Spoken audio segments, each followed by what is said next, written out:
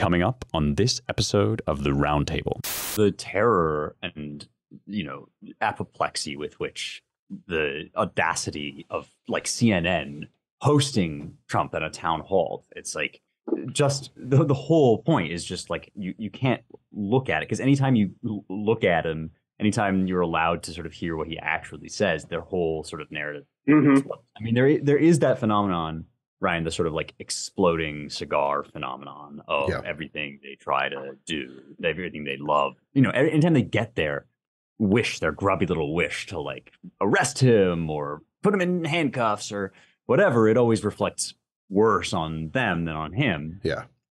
No matter what, like, no matter how badly you think about him, even if you're not a Trump fan, inevitably his enemies like look worse. If you hated Trump in extremis, it would still be the case that his enemies would be the only people that looked worse than him to you. Like if you really look at this thing head on.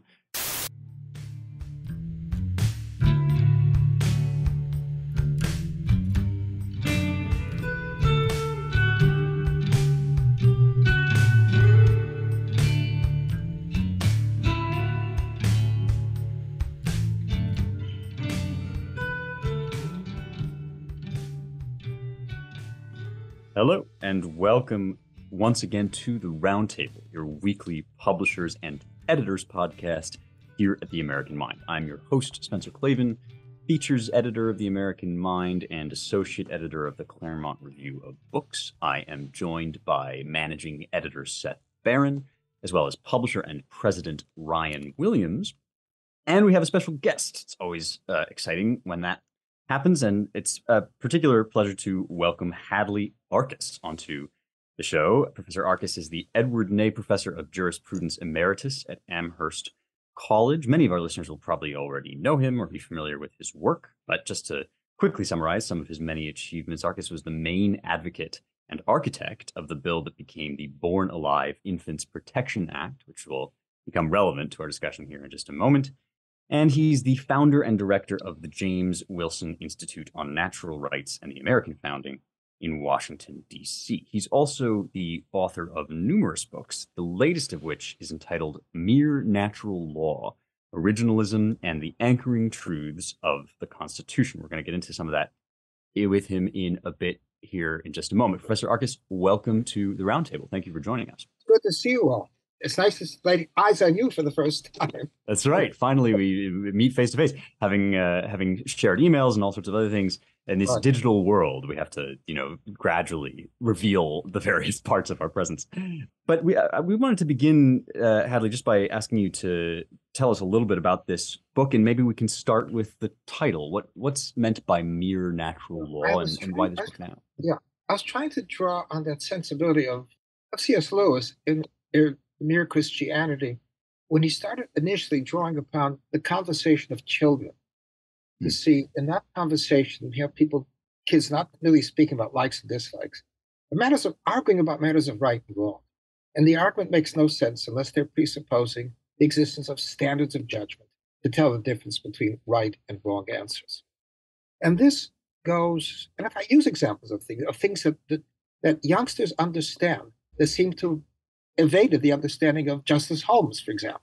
But the point was appealing to those precepts of common sense that precede all theories, those precepts of common sense that the ordinary man not only readily knows, but has to take for granted in getting on with the business of life. Now, the American founders, the Constitution was not the source of their moral understanding. Those principles were there before the Constitution, and the founders appreciated they would be there even if there were no Constitution.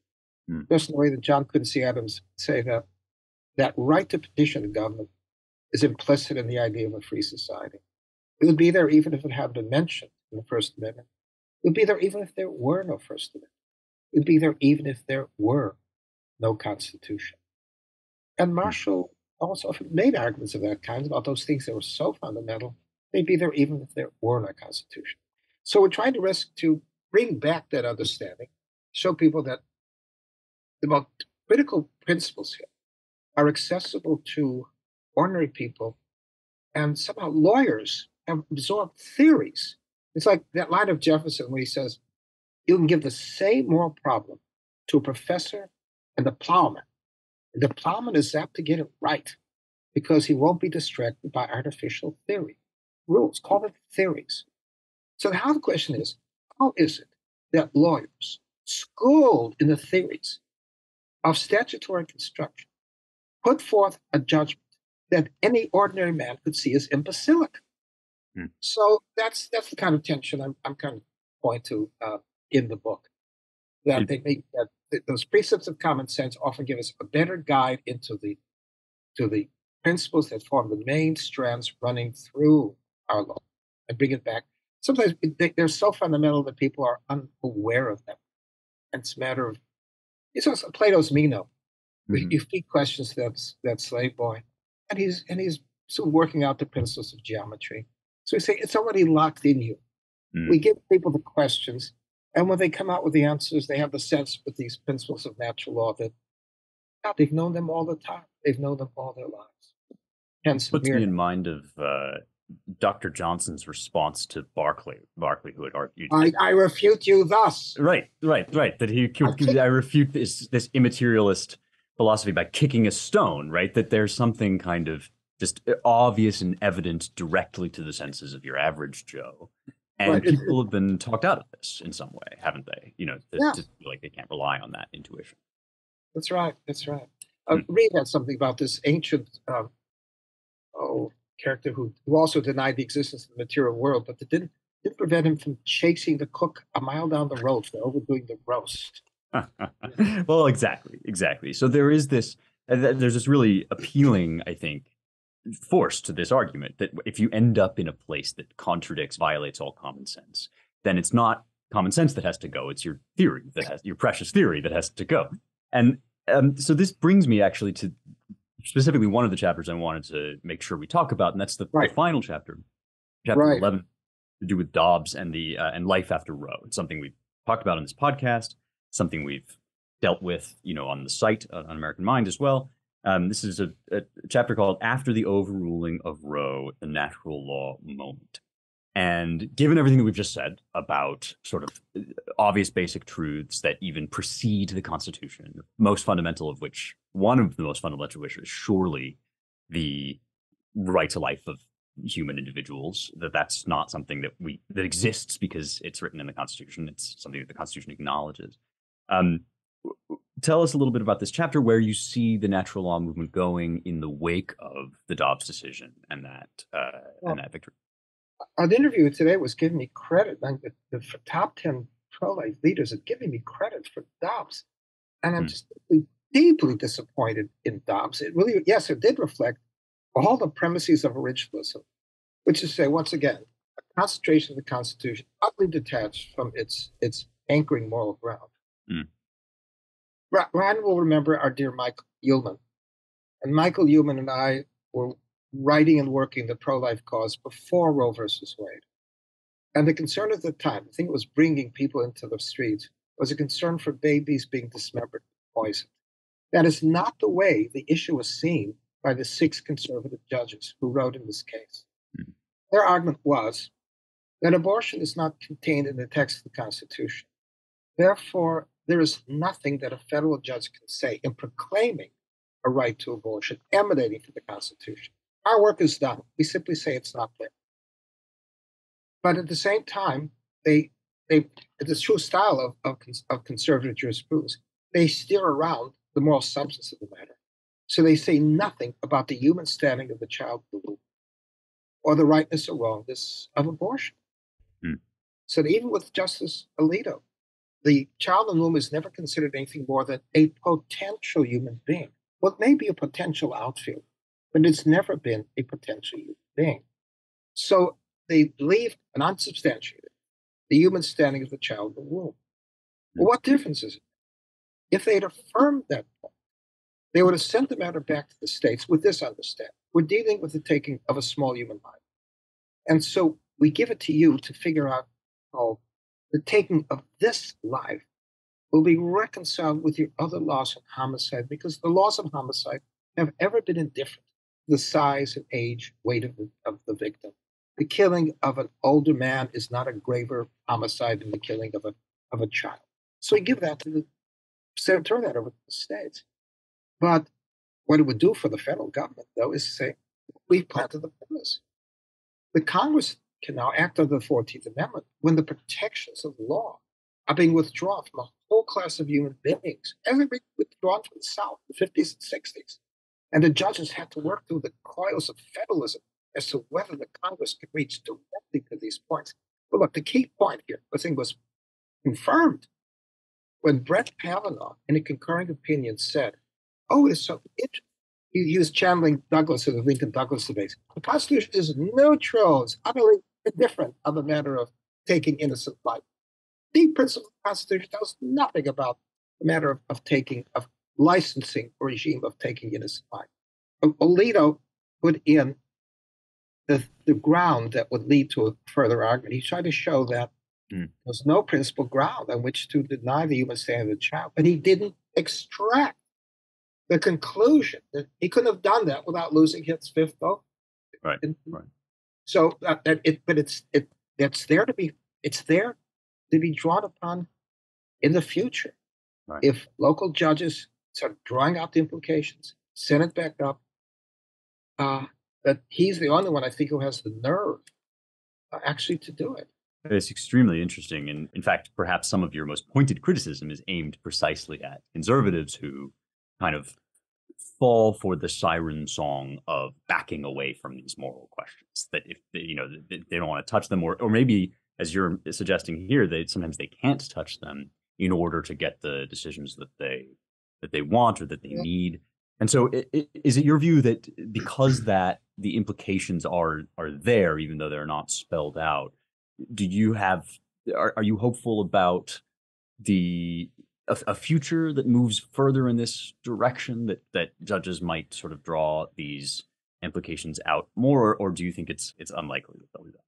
Well, Sam Alito hands it off to the political class. So we know the political class. So they've always been befuddled, very uncomfortable about talking of an issue that leaves their constituents uncomfortable. So Don McCann said, right, he said, he put it aptly, he said, the provision on overturning Roe has been in the Republican platform for 40 years. Wouldn't you think the Republicans have figured out some way of talking about it? So, of course, you hand it off to the political class. They're not going to come through. But you've given something, you might on the young conservative judges in the courts. But given what we know of the conservative judges, they're cautious. They're cautious. If you may have a test of this case in the case on mifeprostone, that Matt Kaczmarek put the hold on this thing. And it's interesting, as our friends at the Wall Street Journal say, well, there's a test. FDA made a test on how safe it was for the person who takes it. They didn't say how safe it was for the victim. That entity has been ruled out of the problem. My hunch is that 24 years from now, I'm afraid, we're going to see abortion carried out in massive numbers in California, in Illinois, New York. That's not the end to which Mike Human and I were working. But the conservatives will say, well, that's all we ever promised to do.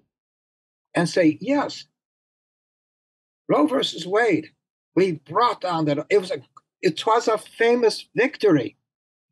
It was supposed to do something else, but we no longer seem to remember what it was.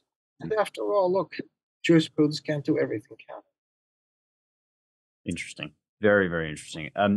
Before we let you go, I wanted to invite you to do a little bit of shorter term predicting, because as our listeners will know, we've got a fair number of court decisions coming down the pike not too long from now. We haven't talked too much about them on the show because we've been waiting to talk with you.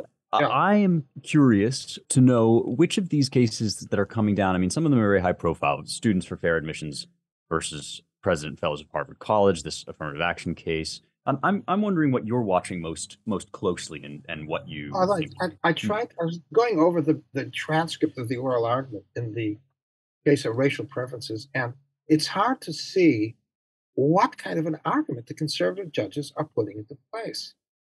The court never did get clear on what the principal ground was of racial discrimination. They never said it was, the old question was, if we separate the kids on the basis of race and the reading scores go up, does it cease to be wrong? Or is it wrong in principle, regardless of what it does to the reading rates and everything else? The court never did get clear on what the principle was. We figured it has something to do with back into the assumption that if you know somebody's black, race essentially determines their moral conduct. If you know their race, you can draw interesting inferences about them. But that backs to the assumption that we're all members of race. If we're saying that our conduct is determined by forces outside our control, none of us is responsible for his own acts. Now, by that construction, it's always inadmissible to draw adverse moral inferences about people on the basis of race, but the court has never come to that judgment. It came close in the Bakke case. The way this is going to end, probably, is with John Roberts writing an opinion to knock it down, and then he's going to invoke the great Carlos Bay's, or rather his plagiarism of Carlos Bay's line to say to end racial discrimination is you end racial discrimination. But the problem is that some of the judges say, well, could we achieve the same result, getting the right racial balance by using non-racial criteria? But they're assuming there's something called a right racial balance. If they understood that there's something categorically wrong with this, there would be no right racial balance. So you take a look at this, and the conservative judges really don't seem to be clear on the deep argument that they want to make here. They may get to that line, and you'll probably find Clarence Thomas and Sam Alito saying something about this should never be admissible. But we may find others saying, well, it's this. We tried non-racial tests. They never gave us the result. They say they can't give us the result. We don't know what the number is. It simply says you got to have more minorities. This is what Brett Kavanaugh or Amy Coney Barrett would say. We've asked them, what is enough? What is the number? We can't tell you. We can't tell you. All we know is there's got to be. If he gave you a number, it's a quota. Right. We can't give you. All I can tell you is, well, there's got to be more. So one way or another, I think they're going to limp their way, whether John Roberts writes it himself or gives it over to Clarence Thomas, maybe, to put it into it. My hunch is it's going to be the same culminating line. Either John will use it in his major opinion or the concurring opinion to wait to end racial discrimination is finally to stop discriminating on the basis. So it's kind of come out like that. The 303 case I found really quite interesting. And I'm dubious about making these claims of religious exemptions. First of all, as John Courtney Murray would say, it engages in a libel of religion. It reduces religion simply to matters of belief that have no claim to validity or command the assent of people who don't share those beliefs.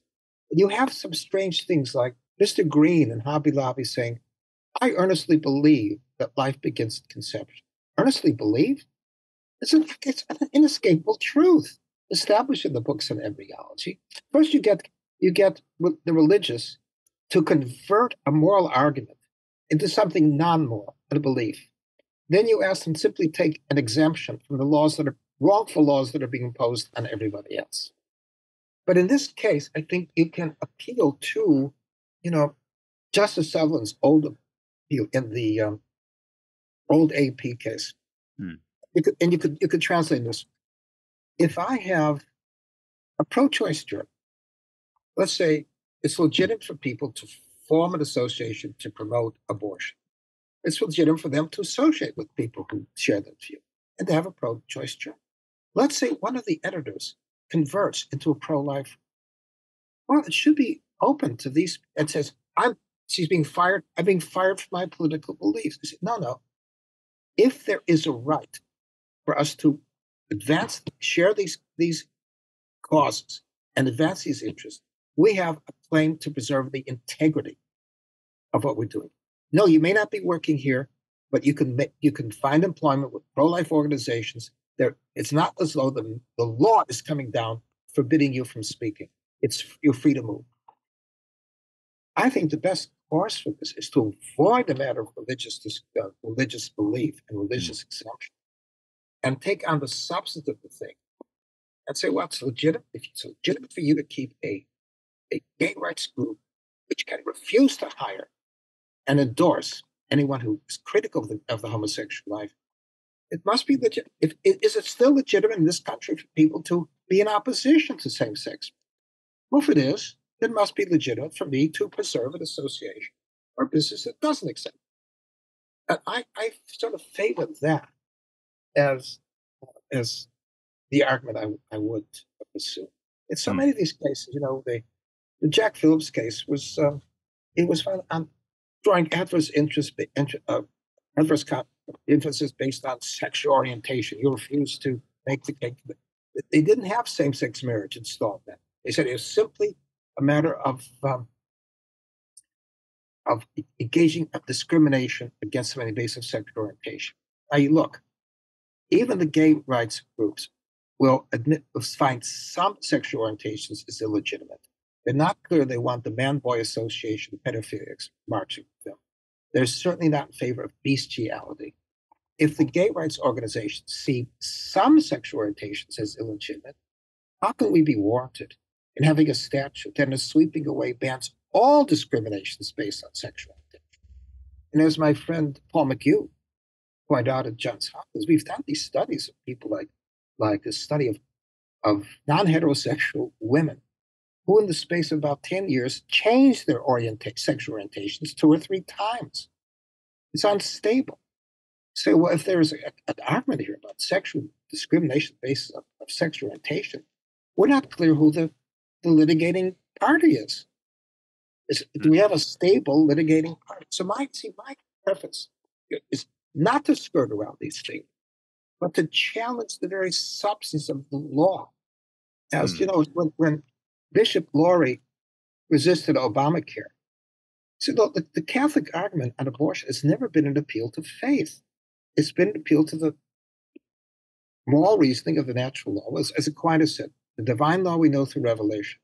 The natural law we know that reasoning accessible to human beings as human beings. You don't have to be Catholic to understand the Catholic position on abortion, because it's simply an argument woven through with embryology and principled reasoning.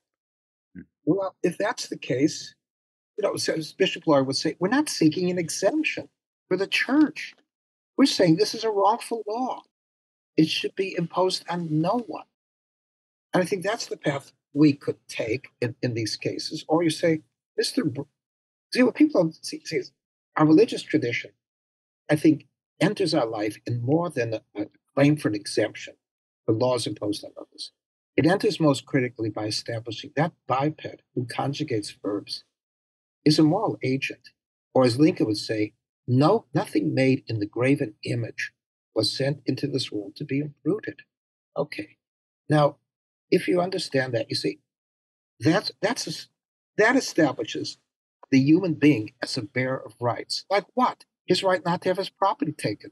His right not to have his property confiscated by forcing him to pay for abortions to his own private company, whereas he's already connected to the promotion of abortion through the nexus of the tax system. There's something. What I'm pointing out is there are different kinds of argument, and it's not a less dignified argument to say what our religious tradition establishes, that these are rights-bearing beings. None of their liberties are trivial because they themselves are not trivial. And so it's just as bad to deal with Mr. Green by confiscating his property, directing it to ends that he would not favor. So there are other ways of treating these issues, I think, without falling back on that claim, libeling religion by reducing it all to matters of belief, which need not be taken seriously by people who refuse to share them. I think that's a great illustration of the way this sort of reasoning can play out and how it sort of helps us to frame or recenter, I suppose, the debates that kind of come into play in these. Spencer, I wanted to circle back. Just one last question for Hadley. If you were you going to wrap up? I was, but go ahead. Yeah. Hadley, I wonder if you, were confronted with this problem of public opinion on abortion, maybe exemplified in the results of the midterms in some states that, half the country is in some ways and under certain restricted circumstances, fairly pro-choice. So what would your Lincolnian advice be to the pro-life movement on how to proceed going forward?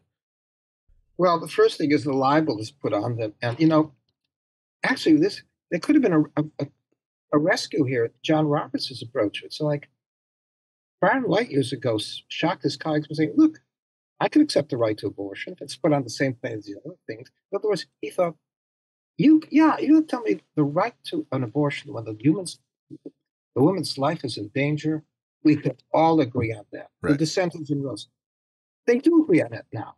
If you simply say all the steps, yes, there is a constitutional right to abortion that involves everyone accepts on both sides when the life of the woman is in danger. Now we're putting the rest of it open to our reasoning and deliberation of the states. The problem with the pro-life is that they've been tagged falsely as wanting to ban all abortions. I mean, there may be a case for it. It's not prudent to do that, but you find even people who are pro-choice do not think that abortions may be restrained under many circumstances. The point is to just get the main points in place and then just ping people. I think, my approach was to start with, can we protect the child born alive who survived? Can you admit to us this is a real human being who claims the protection of the law? And then let's go back. What's the difference in that same child? 5 minutes earlier, 5 weeks, 5 months. Right. You make any of these starts, 15 weeks, okay. And the Wall Street Journal is complaining that DeSantis wants to take it to 6 weeks. Well, Sam Alito's point was when he said, if we could protect the child at the point of viability, why can't we respect its life before? It's the same entity. So our friends at the Wall Street Journal said, well, how can DeSantis go from 15 weeks to 6 weeks? Well, it may be politically hard to sell in other places, but he's not saying it. He said, we've reasoned through it here. We don't think that the move from 15 weeks to 6 weeks makes a difference because it's the same entity after all. It's the same entity. We've reasoned through it this way, and we just leave it out to other people to reason it the same way. Maybe they'll come to our conclusion. At the federal government right now, as a result of Dobbs, we've had Republican politicians now talking to themselves in notion. The issue remains wholly in the states. So they're actually promising not to use those federal levers to try to preserve life in the blue states. It may be harder now than it was 3 years ago to pass our Born Alive Infants Protection Act. Yeah. Because of Dobbs, you may find 5 or 6 Republicans saying, we're not sure. We should use the powers of the federal government. The Dobbs Act has put more burdens on the pro-life movements, withheld the creed premises that we need to advance the cause of the states as well as the federal government. And it's created a political landscape lopsided. Look, Roe did not really establish a right to abortion. It changed the culture. It converted abortion from being something abhorred, discouraged, forbidden, to something approved, celebrated, promoted. Mm-hmm. The decision in Dobbs did nothing to touch that moral ground and the moral understanding. So it's harder. Somehow the argument has to be put out. Look, everybody on both sides accepts there is a right to abortion when the women's side of things. We're all agreed on that. So now we're going to talk about how far along we can recognize the human standing of the child and protect it. And look, the surveys show most people in the country would favor protecting a child as soon as the heartbeat can be heard. Right. Of course, it doesn't mean the beginning of life. The heartbeat is simply something else coming online now for a human life already in being, powering it, integrating its own growth. But these are signs that people sort of will respond to. The support is out there. But so far, it's a matter of the media and the political class, just a shower of misrepresentation of what the ends of the pro-life community are. And it's going to be hard to deal with that, The other side says abortion is not infanticide, which means they're willing to protect the child at some point. So why don't we simply invite them to tell us when? We could begin the conversation. Yeah. If nothing else is coming out, let's offer this. Can we at least protect the child? Let's child is born alive. When it's not encumbering the interest, can we at least begin there? We needed somebody in political authority to avoid the panic bring something moderate forward for us to concentrate on. Mhm. This is what takes political leadership. Yeah. This is George W. This is what we need now. Now, I don't know who's in a position to do it. Perhaps Ron DeSantis in, because he has the stuff to say, look, let's get clear on what we're doing. Pro-life movement wants to protect life, yes.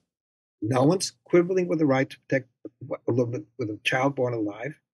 No one's with a life when the woman's life is endangered. We have questions of rape. Yes, we understand that. As a matter of prudence, we may have to go along with it, but you understand that our position is predicated on the innocence of the child. That innocence doesn't disappear in a rape. We're willing to go along with you. You know, the way that Lincoln had it was compelled to support the laws on miscegenation because there's such a powerful passion. Right. We may have to go along, but please understand, it's probably prudential for us. There's no way we can endorse this as a principle. Please understand that. And we can work through these things in other ways. But if once you plant it, I think, for example, the Born Alive Act should be brought into blue states as maybe one way of cracking the adamantine opinion over there. I don't know how our people ever talked, even the Wall Street Journal, talked themselves into the notion that people are going to be content to fight this out within the confines of the states. Mhm. You know, you remember at the Constitutional Convention, that colloquy between Roger Sherman and James Madison. Sherman says, look, we've done all our work, everything we have to do. We strengthened the powers of the national government in foreign affairs, defense. And Madison says, no. It was the insecurity of private rights within the states that did as much to bring forth this canceling debts in Massachusetts. So we get the Contracts Clause. Mhm. Then with the 14th Amendment, we enlarged the powers of the federal government to go in to protect Black people, newly freed slaves in the South, and vindicate those rights. It's all there. It was there from the very beginning. And so we find as a typical matter that a local government bars a topless bar. And of course, what the owners do is go into a federal court to try to annex to their side a body of law that's more libertarian in character. This has been baked in for years. Mhm. Why do the deep geniuses in the press, like the Wall Street Journal, assume that a woman is being stripped of something she regards as fundamental right? She's going to fight this out simply in the states. Why would she not make an appeal to the federal government, to a Democratic Party, which is quite content to come down on her side? I just never understood how our people actually thought they could teach that this matter belongs wholly in the states, and it would stay there. Right. The whole logic of our government points in an entirely different direction. Yeah, it's certainly it will be a remarkable few. I mean, I think that the timescale in which people tend to think about this issue is sort of compacted. Dobbs being so new, I think we're going to see a lot of kind of maneuvering around this. But I agree with you about the disinformation. I mean, that's the sort of fundamental thing about so much of the public opinion. You have a press that leads to lie and figure it's going to take some time for anybody catches up. And some people look at the reception of the Durham Report. My God, none of these people going to the people who've lied about it and saying, "Well, look at Barack Obama and the past family could have come to the president and said, what did you know? When did you know? Is it really true that you were informed that this matter was a hoax? It said nothing about it. Why can't he be asked that question? Right. Why can't all these people sign on and be confronted with this is what you said, and this is what they say about what you've said in the Durham Report? Do you deny it? And if so, how do you explain it? No one in the media, apart from Fox, will be raising those questions. And of course, our friends at Fox never want to talk about abortion.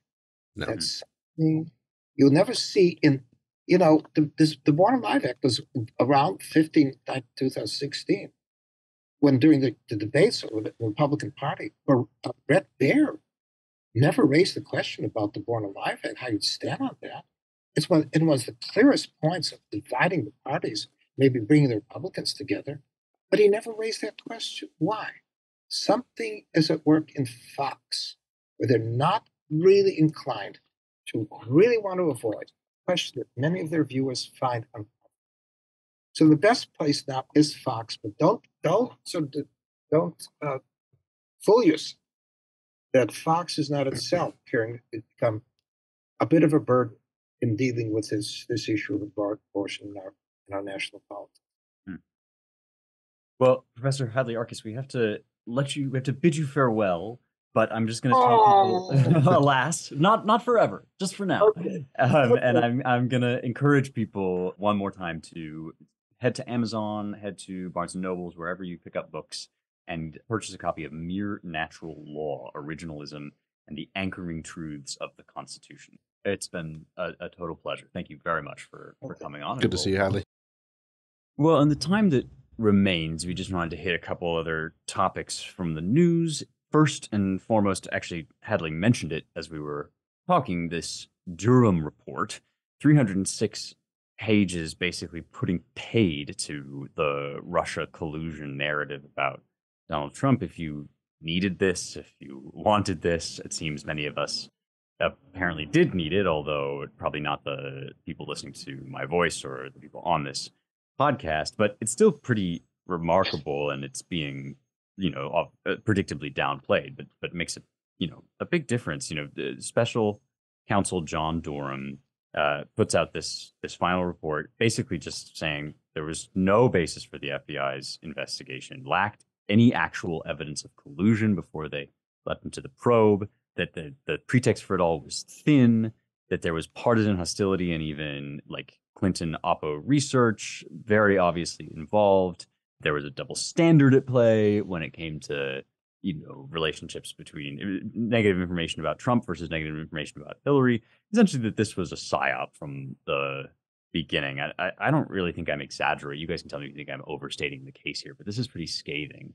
And I wonder if you think it will make any difference, or if this is just another one of these, we've all already sort of made our decision about this. Well, the way it's being presented universally, as far as I can tell, across the mainstream media, is that it was a huge refutation of Trump's narrative, of Trump's defense of himself, of the entire right wing, just to put it bluntly, narrative, because Durham didn't indict James Comey or McCabe or any of the actors.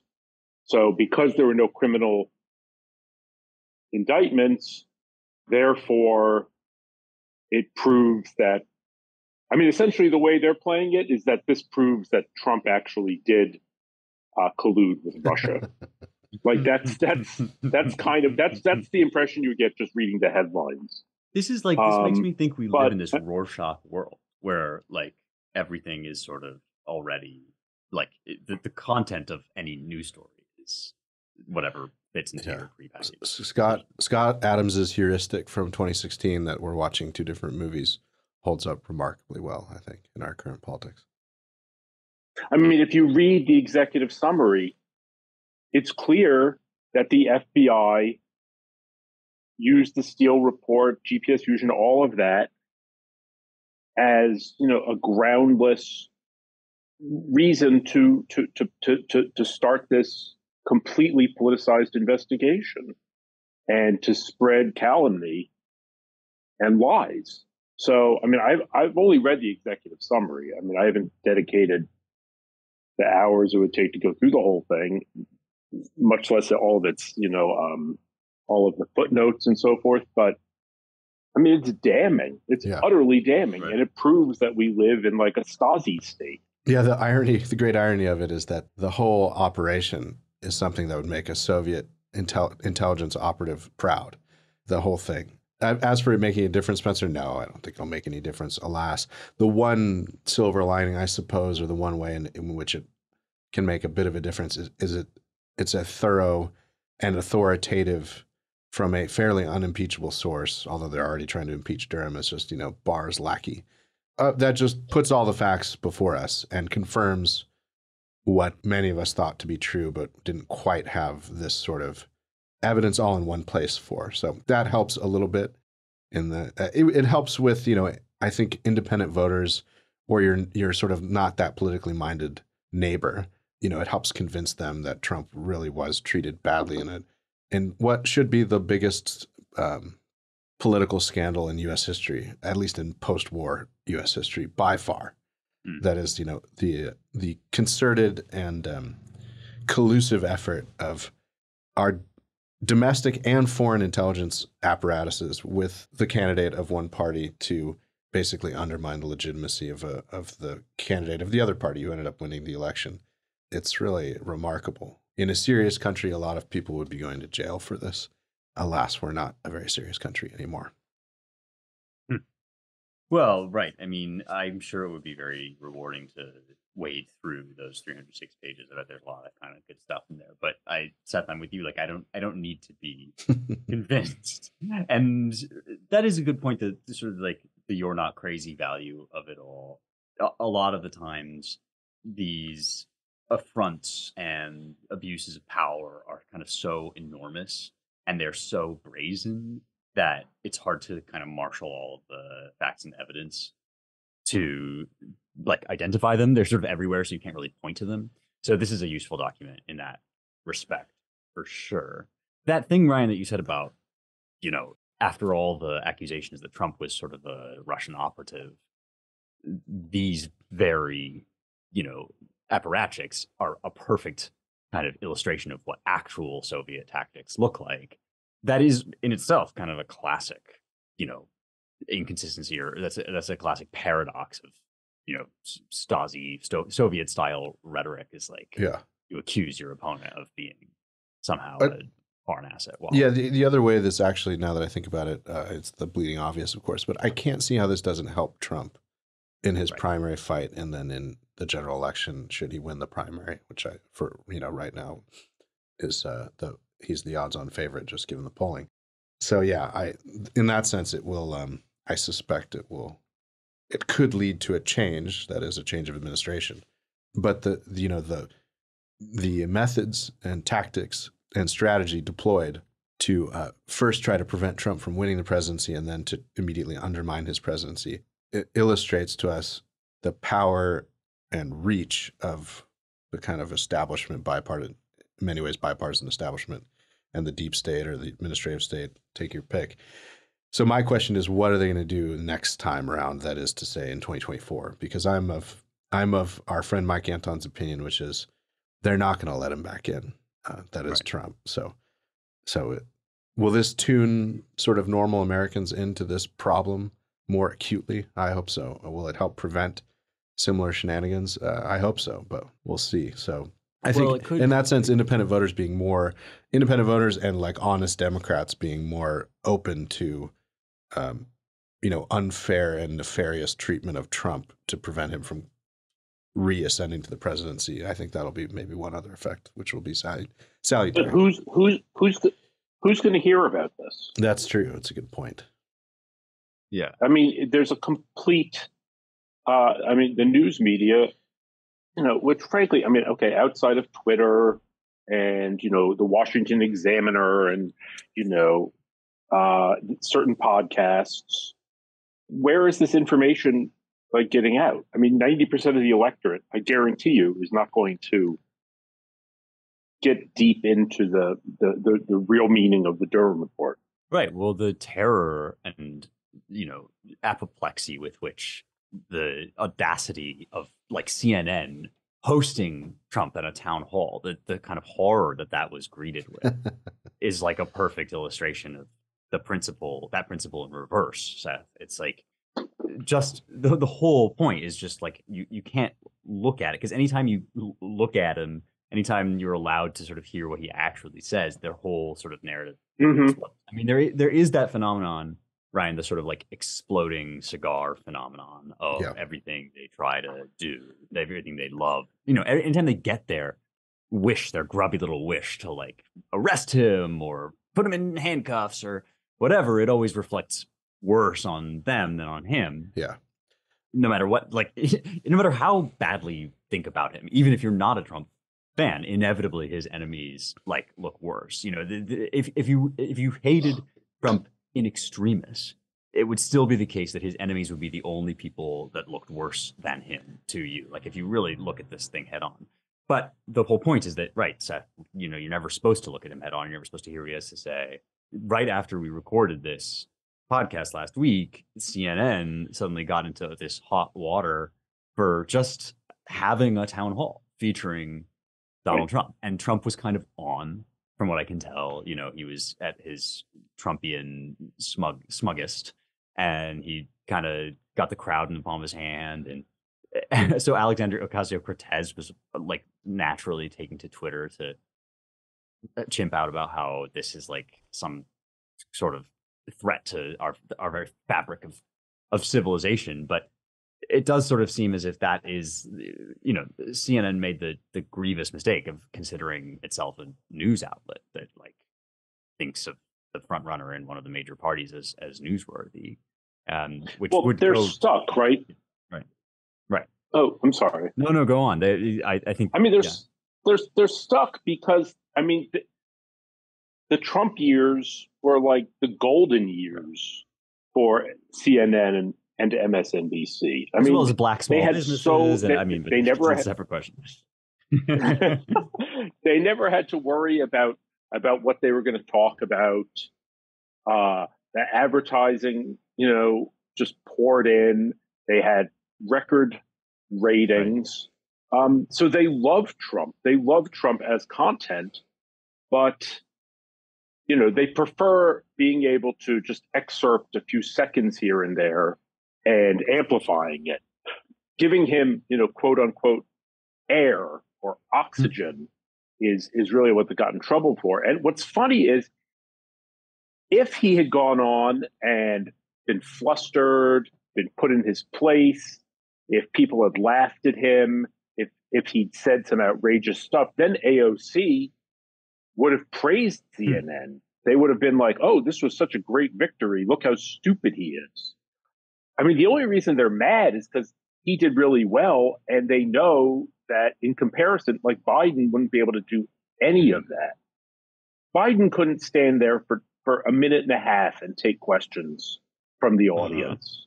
He just couldn't. I mean, Biden cannot handle taking questions that were given to specific reporters, and he has the answer written down in front of him. Like, he can't do that. Well, now, hold on, Seth. I have a clip prepared that's going to make you eat your words. You're going to feel really silly when I play this clip from Biden's confrontation with reporters over the border after Title 42 expired. We'll explain what this is about in a second, but let's just play the clip just so that Seth can be put to shame for his ageism over Biden. How do you think things are going at the border, sir? Much better than you all expected. Do you have any plans to visit the border? I think. Pardon me? Do you have any plans to visit the border? Not in the near term, no. No, just be disruptive, not anything else. And by the way, when I went up to Bo's Bench, up at the other, about 4 miles up, I met two people come up to me. There were a bunch of people. That's why I was a little late. I was taking a lot of pictures, but came up and said, we went to St. Paul's in Scranton. We went the same little grade school I went to. And so I was up there with Scranton people everywhere. Mr. President. Yeah, it's just you a lot, doesn't it? Yeah. Secretary Mayorkas said this morning that the numbers at the border have gone down since Title 42 was lifted. Are you confident that the numbers have peaked, that they'll continue to go down? Look, they have gone down. My hope is they'll continue to go down, but we have a lot more work to do. And we need some more help from the Congress as well in terms of funding and legislative changes. Anyway, thank you all. Looking forward to your trip on Wednesday? I am. I hope we're able to make it. Was it a nice Mother's Day? It was. It just keeps going. I forgot how long it is. Donald Trump is quaking in his boots, don't you think? Having to face that kind of. You were right. And it's nice that they had such hard-hitting follow-ups as, did you have a nice Mother's Day? Right. Well, when they realized that he was struggling, they just really wanted to press their advantage and, drive drive the difficult issues home. No, I mean, this is a really good point, Seth. Like, the real embarrassment is that if you put that next to Trump at town hall. He's like, I mean, he's whatever else you may say of him. He's a stand-up comedian. Like he has this incredible way with and he actually, there were a few moments in the town hall that he like really got a good point across, like the famous Access Hollywood tape. He made some good points about like, I was describing the world. I wasn't actually advocating like, raping women or whatever. Anyway, like he set the record straight on a lot of stuff and just kind of put them to shame because they've never actually heard from him. So they have no answers prepared to respond to him. I'm just going to give the context of that clip real quick so that we can chat about that for a second. This is about the expiration of Title 42, which was one of these innumerable emergency pandemic era rules, but it has a kind of funny, like inverted twist, which is that this is one which actually some Republicans were in favor of it, or at least were in favor of the outcome of it, which is that it allowed Border Patrol agents to turn away migrants at the southern border on the grounds that they might bring COVID-19 into the U.S. My feeling is like, if you want to turn them away on the grounds that they're wearing a funny hat, like just whatever, like just shut the border down. But that's basically what's happened now is this provision has expired. A judge has ruled it can't continue.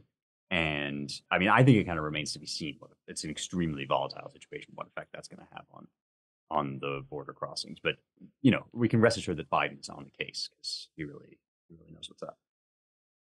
Yeah. The border is effectively open.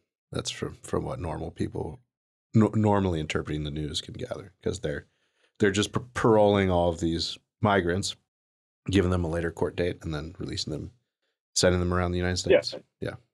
Court dates up to 2035. And, here's what I love about Title 42, and maybe I've mentioned this before. Okay, the whole time, like for the last year or whatever, there's been this whole thing, Title 42, we need to, if Title 42 is lifted, then there's going to be this huge rush at the border. Title 42, it's kind of like a movie theater manager making up some rules and then saying that because of these rules, like we can't, it's like an internal rule. Like, what are they talking about? Are we a country or are we not a country? Like the country is bound by like some COVID era regulation about the admission of completely like non-legal aliens. It's nonsense. I mean, it's the flimsiest excuse. And now somehow or another, every newspaper is repeating the same thing. In fact, getting rid of Title 42 has lessened the number of people crossing the border, which makes absolutely no sense. I mean, I know New York City is overrun at this point. I mean, they're starting to put people in high school gyms. They were going to do that at the last minute. They've scrapped the idea because it was such a disaster. They're taking over every hotel, essentially, to the point where regular tourists and visitors are not going to be able to get hotel rooms. I mean, I gather this is happening all over the country. And we're talking about 6 to 10 million people. Right. From all over the world. And these are not like people fleeing persecution, which is the only basis for asylum. No, they're just economic migrants. Yep. Right. It is preposterous in the extreme that you have to like invent pandemic threat to just turn people away at the border who aren't citizens, or to have control over your borders. That's like, there's something to me, I shouldn't laugh about it because it's such a like appalling abuse of the American people and of justice, but there is something to me just, it's kind of pitiful about having to like seize on this quite illegitimate pretext. It's like two illegitimacies make a right or something, that by the time you get around to wielding these COVID powers, like then maybe you can use that as a reason. It's like also sort of which sacred precept like trumps the other, like open borders and the sanctity of non-white people is like one sacred precept, but also COVID is another. So like to which do we appeal? Anyway, any serious candidate for the presidency that's sane on the right needs to be thinking how you're going to talk about and execute mass deportations in the coming years. Because if you don't, America will be fundamentally and probably irreparably transformed, and our standard of living will continue to plummet, and it's just a disaster. Okay, well, with that directive to any potential presidential candidates that may be listening, no, I think that's pretty serious. And we're running a feature, by the way. I'm going to segue neatly into telling people to read the damn site, which is our last little moment here to just invite you to check out AmericanMind.org. We are currently running a feature series of pieces about what Republican candidates need to be serious about, have on their minds. I'm going to commend to you an old piece, which is then now being kind of resurfaced because we've added to the feature that it introduced, and that is Ryan's essay, which introduces the feature called "What Next?" and "What Must Be Done" is the header of this piece, I believe.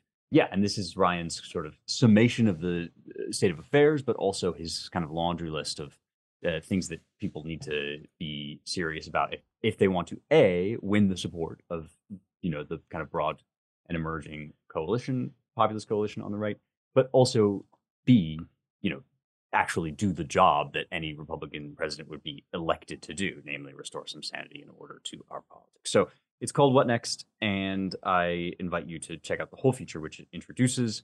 Ryan, why don't you go next? What do you got? Yeah, I'll just tell people too that feature is kind of a mega feature because it features some pieces from January, including mine, and then a bunch of updated stuff on the sort of Ron Don fight, among other things. You recommended last week, Spencer, Dan McCarthy's piece on how Trump could certainly win again, which is one of the many good pieces. I'm going to recommend something slightly off the beaten path, not because the contributor is off the beaten path. He's regular these days. Raw Egg Nationalist, The Rules of the Gamete, about declining fertility, a topic that he has thought a lot about and writes a lot about. And it's off the beaten path in the sense that, he takes you on a kind of Cook's tour of the ancient world trying to deal with the problem of fertility, whether it be ancient Greece or Sparta or the Scythians or the Comanche. So not quite the ancient world, but a sort of bridge between the old world and the new, the Comanche in America, and how these different cultures regarded fertility, their sort of cosmology of fertility, and then brings it home to try to talk through what we ought to be doing about the decline in fertility and decline in sperm, actually, which is a huge problem across the modern world because of various endocrine disruptors and all the chemicals we have. He mentions fire retardants and plastics and all that sort of stuff. So it's not unprecedented to have a fertility problem, but ours is a serious one and seems to be on track to be very bad unless we do something about it. So it's an interesting issue and one that touches on civilizational survival and human flourishing, and it's just a fun read. Yeah, that one's great. Yeah, Ren was really showing off his he was really showing off his broad register of knowledge in that one. That was a tour de force, I thought. I was not familiar with what is it? It's pseudo Hippocrates. Is that right, Spencer? On airs and places. Yes, yeah, pseudo Hippocrates on airs and places. And his discussion of the causes of Scythian infertility, including riding too many horses and being too feminine. It's pretty funny. Being fat, right? Yeah, and being fat. Yeah, that's right. No, it's great. It's a really fun piece. Seth, for my piece, someone who writes for us rather frequently, August Mayrot. Mm-hmm. He is a English teacher for secondary students in Dallas, around Dallas somewhere. And he writes for us pretty frequently, but I really like this piece. He wrote Cell Block about the challenges that Zoomers have been facing in the workplace. And, they're very, maybe they're a little selfish. They're a little self-absorbed. They don't necessarily, they're having trouble acclimating themselves to the demands of regular employment. But he's having taught this generation, he's sympathetic to them and points out that in many ways they've been victims of their own bad child rearing practices of their parents. And also, they've been flooded by technology and, the addiction to their devices. You can't really blame them. So he kind of gives a nice talk about how maybe we need to be gentle with them and they can overcome some of the difficulties that they face. It's a good piece, Cell Block. Yep. And excellent title. Did you come up with that title, Seth? Was that your I did. innovation? Can we say? Okay. Yeah. I think it's an open secret that we pick the titles, and that was a really good one. not to embarrass you. Great. Okay. Well, with that, we are going to bid you adieu, fair listener. Thank you very much for listening. It's a pleasure always to be here with you. You should check out our various websites. We have already commended one to you highly, and that's AmericanMind.org. But we have a lot of other stuff going on. You can go to Claremont.org and check out the Institute itself. You can go to ClaremontReviewOfBooks.com to check out our big sister publication, the Claremont Review of Books.